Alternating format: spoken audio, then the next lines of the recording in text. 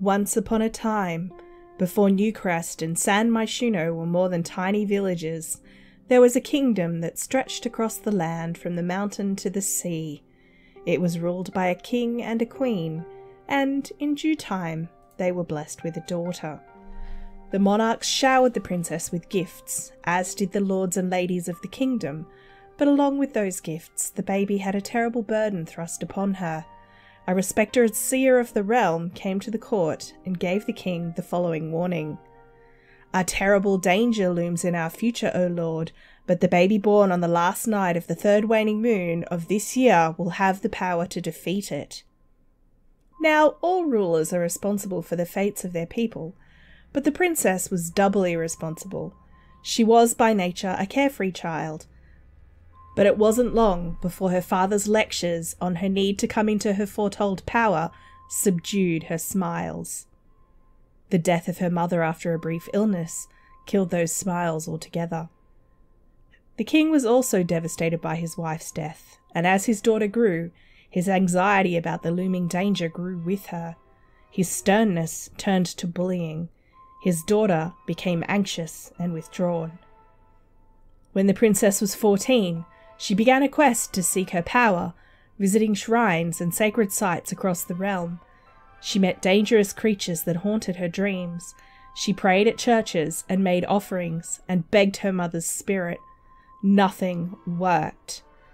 A terrible fear grew in her heart alongside resentment of the father who drove her and the fates that had condemned her to wandering. The princess had been travelling for more than 2 years when she heard tell of a hidden village, of a person with miraculous powers. Thinking this person might be able to help her, the princess travelled to their village. There she found a girl, a young woman really, who could make light dance on her fingertips. A terrible suspicion grew in the princess's scared, angry heart. She began to ask questions, and so she learned. The young woman was the same age as the princess. She'd been born on the same night as the princess.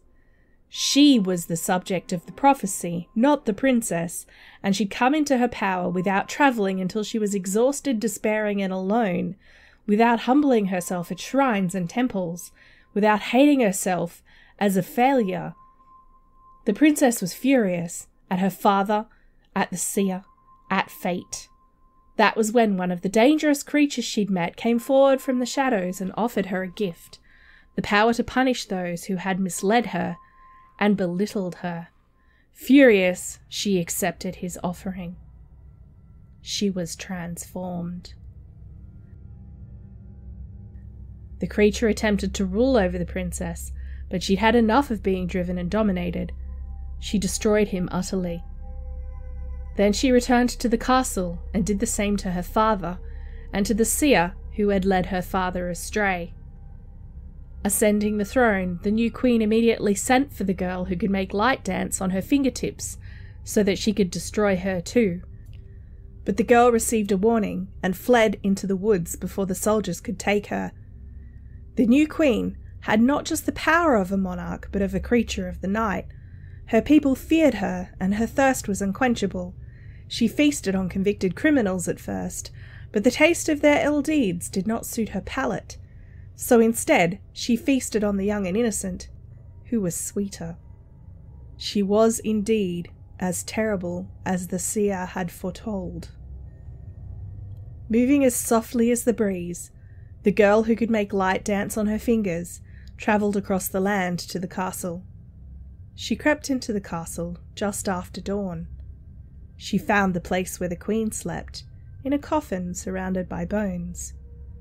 And she made the light dance for the fallen queen, one last time.